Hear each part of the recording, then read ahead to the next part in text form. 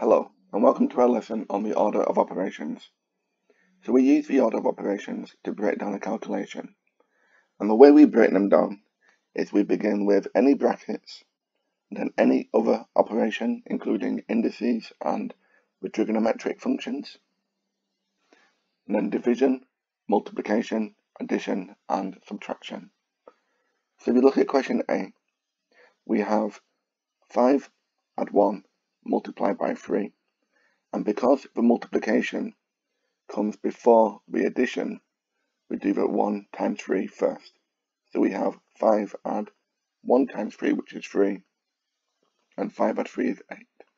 For question B, we do the multiplication, which is before the subtraction. So we have 11 take away 2 times 5, which is 10, and 11 take away 10 is 1. For question C, we do the division before the addition. So we have 18 plus 15 divided by 3, which is 5, and 18 plus 5 is 23. Okay, with question C, if we apply the order of operations to 6 times 3 add 8, we will do the multiplication bit first, which is 18, and we add 8 to get 26, but we need 66.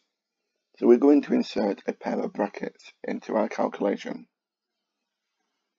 And the brackets will tell us which bit to do first.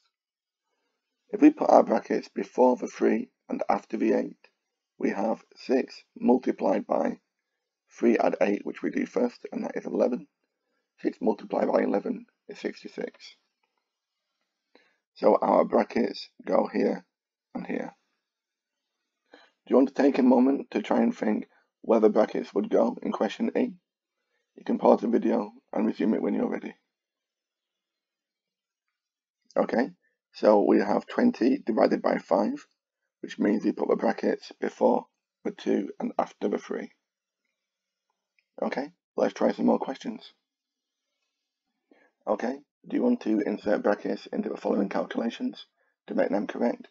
You can pause the video and resume it when you're ready. So for question F, we have the bracket before the 2 and after the 6. We can check this. We have 5 times 2 add 6, which is 8, and that does make 40.